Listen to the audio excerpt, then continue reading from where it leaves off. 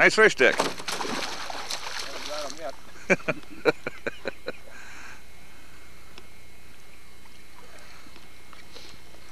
There. Nice one. Yeah. How big do you think he is? 6.5. Yeah, but not a bad fish.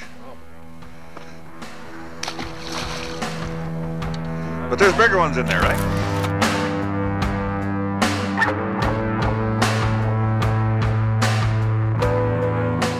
He's the Griz. You can go in, you know, he can go in 3 feet of water, he can go in 30 feet of water, and he's still going to catch fish. He just knows where they're at. That's what that's what he's done his whole life. You know, I've been fortunate enough to fish. You name them, I fished with them. You know, and you know, the Griz, there was nobody better. You know, he knew it. He could bring us to a spot, and you know, it's things that guys don't know. He knew 50 years ago. So. I think to this day, if you had a fishing contest and you said, you guys are gonna fish, you know, for a week, and you're gonna fish a different lake every single week, and you're gonna fish a different species of fish every day, Griz would hands down win it.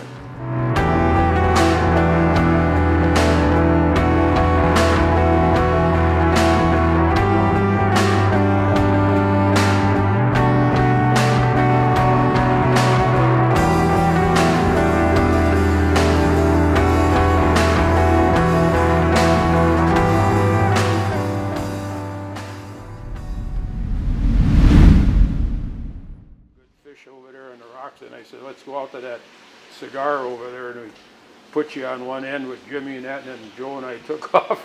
He got in there at 3 o'clock in the afternoon, or about 2 o'clock, I think it was, and he drilled holes. Holy Christ, fast you drop it down, and walleye. Remember that, Joe? Yeah, we pounded them. Yeah, we didn't want to leave them. We let those guys sit and not catch anything on the other end of the cigar. Then we moved back up on the rocks that night. Pounding them, man. Then we moved up on the rocks that night. They bit good on them. Remember, you caught, lost a lot of them too, but you caught. Yeah, that was fun. Remember the time we had Grandpa there, the first time we had to release fish? Oh yeah. And he had about that little 4-6 pound walleye. You took it off and let it go, and the look he gave you. Yeah. Remember that? Yeah. You thought we were messing with him. Yeah. The good old. His dad, Big John, his dad was a heck of a fisherman too. And his dad would be in the bait store, you know, buying bait. And with his ma too, you know, buying bait, you know. And I always heard about, we didn't call him the Griz back then, we called him Dick. But I always heard about him, how good of a fisherman, you know. Well, I started real young. I started when I was 3 months old. My ma used to take us out.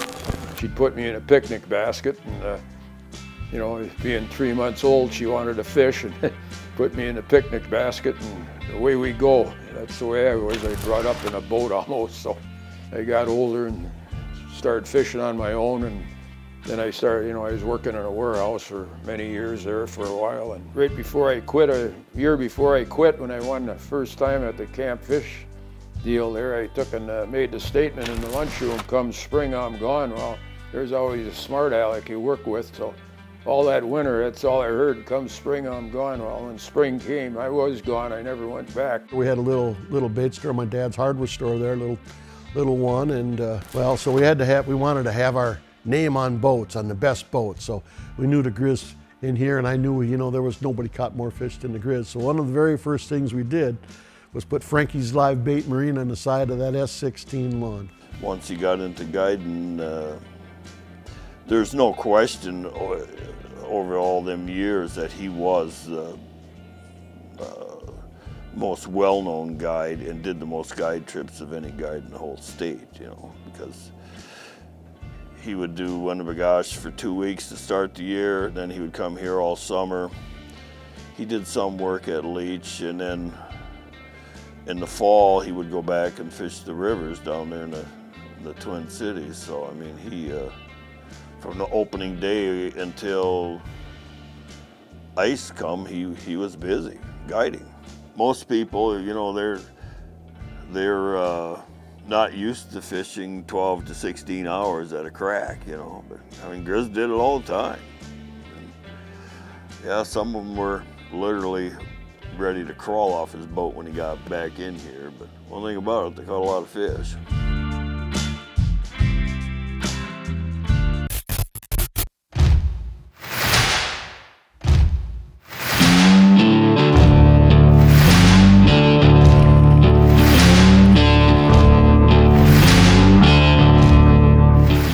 Oh, there's one. Oh, bigger one here. There he is right there. Oh, yeah, strong one. You don't want to give up. There. Yeah.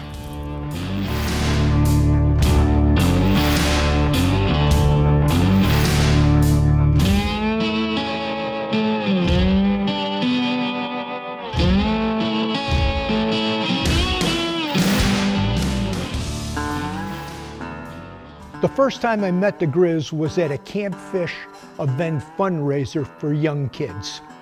And a friend of ours and a very close friend of the Griz, in their Dick Sternberg, had mentioned to me a number of times, he says, you gotta meet this guy. He's catching fish like I've never seen before. He's a walleye fishing machine.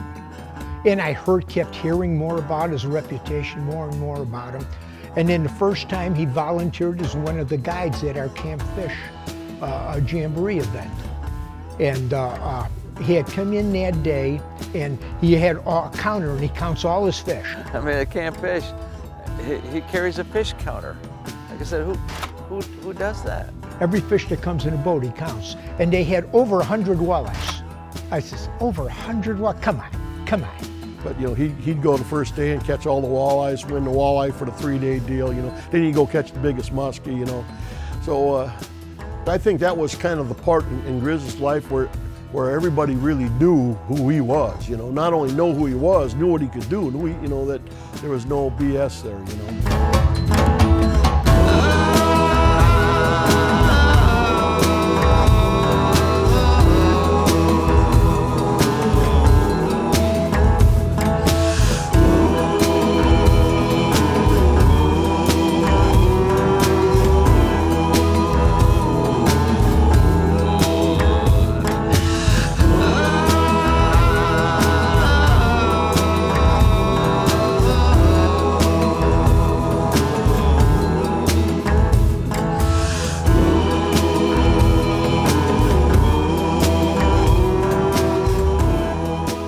Back in 1987, somewhere in there, started fishing the Mississippi real heavy down in Pool 2, and anyway, we were getting these big walleyes, you know, they're nice ones, you know, they were 8.5, 9s.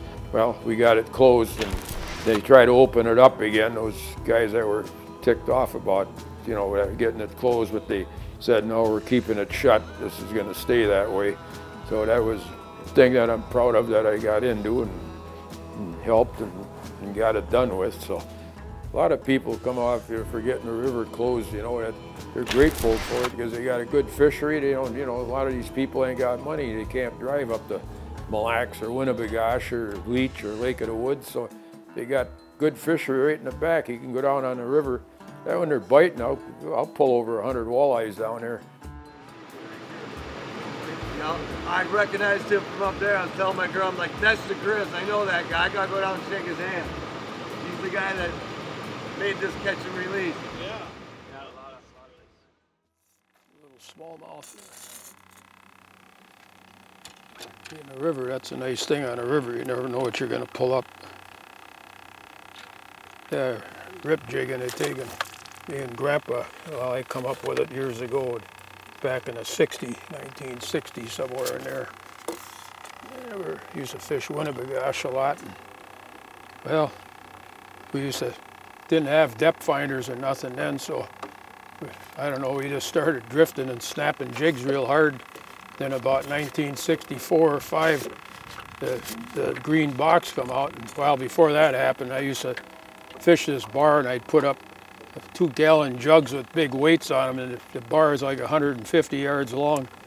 No matter which way the wind blew, we'd go into the wind, snap our rods real hard with my Griz jig, and no bait, just the Griz jig. And heck, we'd pull hundreds of walleyes out, you know, in one day.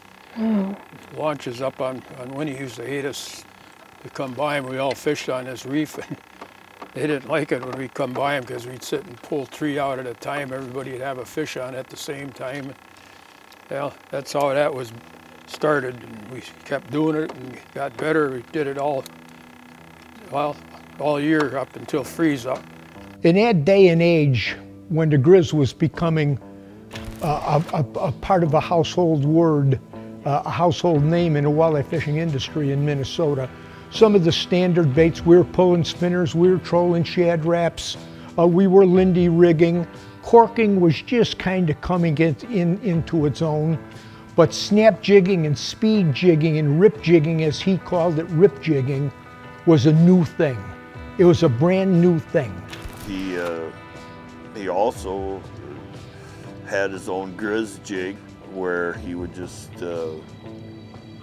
hook on a minnow and rip jig, you know, and he was rip jigging, nobody else even knew what that was. He developed, he built on it, he built on it, and today it is, I guess you could call it a standard operating procedure in the world of walleye fishing to understand rip jigging or snap jigging or pop jigging. They all have slightly different versions, but the Griz's contribution to sport fishing industry, and particularly walleye fishing, is legendary.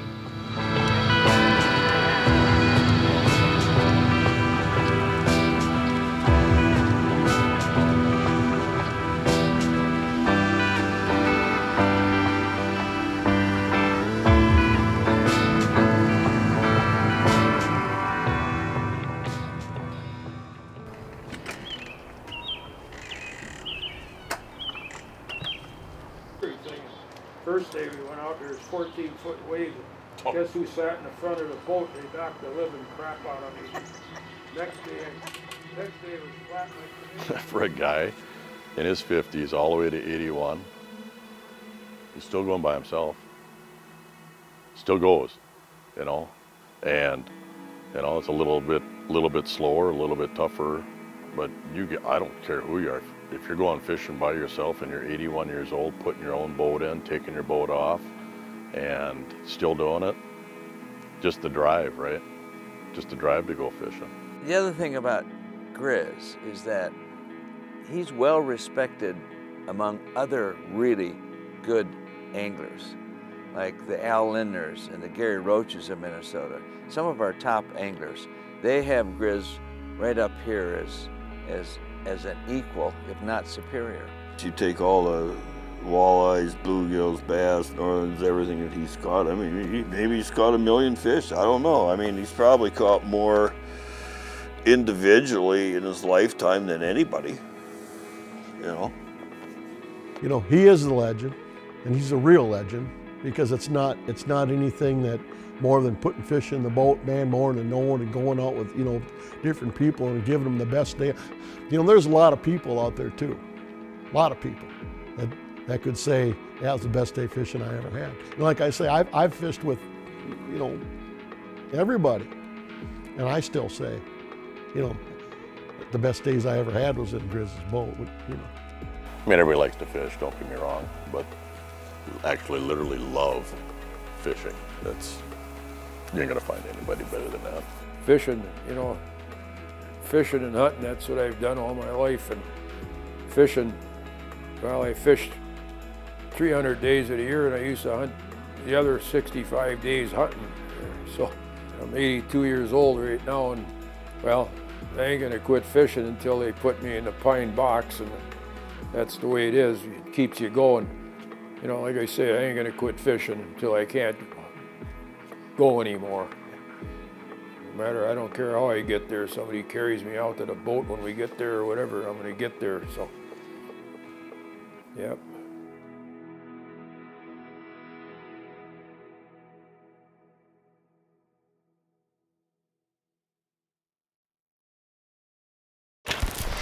We weren't catching any walleyes one year, and I'm with Billy Linder and Larry Dahlberg, and they, you know, everybody's up fishing, they ain't getting no walleyes. I go, hey, I got a buddy of mine. The guys didn't know who the Griz was, and I got a buddy of mine over on we were over on Winnie.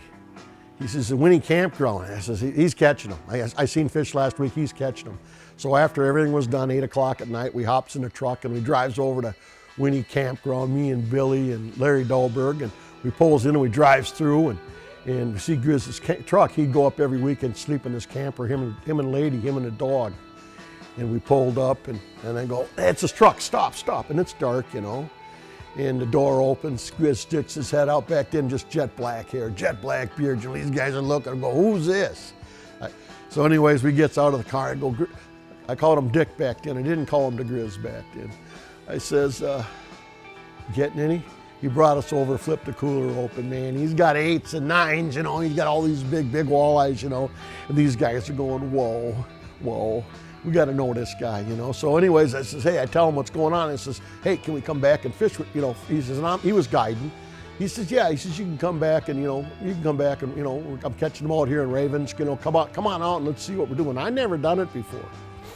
You know, so we're in our boats and we got paid customers and me and Dahlberg and different, you know, 2 boats, and we're out there following the Griz, man, and the Griz is just whacking them, you know, rip jigging. And, you know, at the time, we really didn't know what he was doing, you know, I mean, so anyways, we go a few times and he's just making a fool out of us, you know. Larry goes, let's get out of here, he's snagging them. And I'm thinking, I'll get out of here now, but I'm coming up next week, I'm going fishing, I got to see what he's doing. You know, and that was come back, but it was amazing how many fish the guy could catch, you know. You know, he's got his own look with his beard and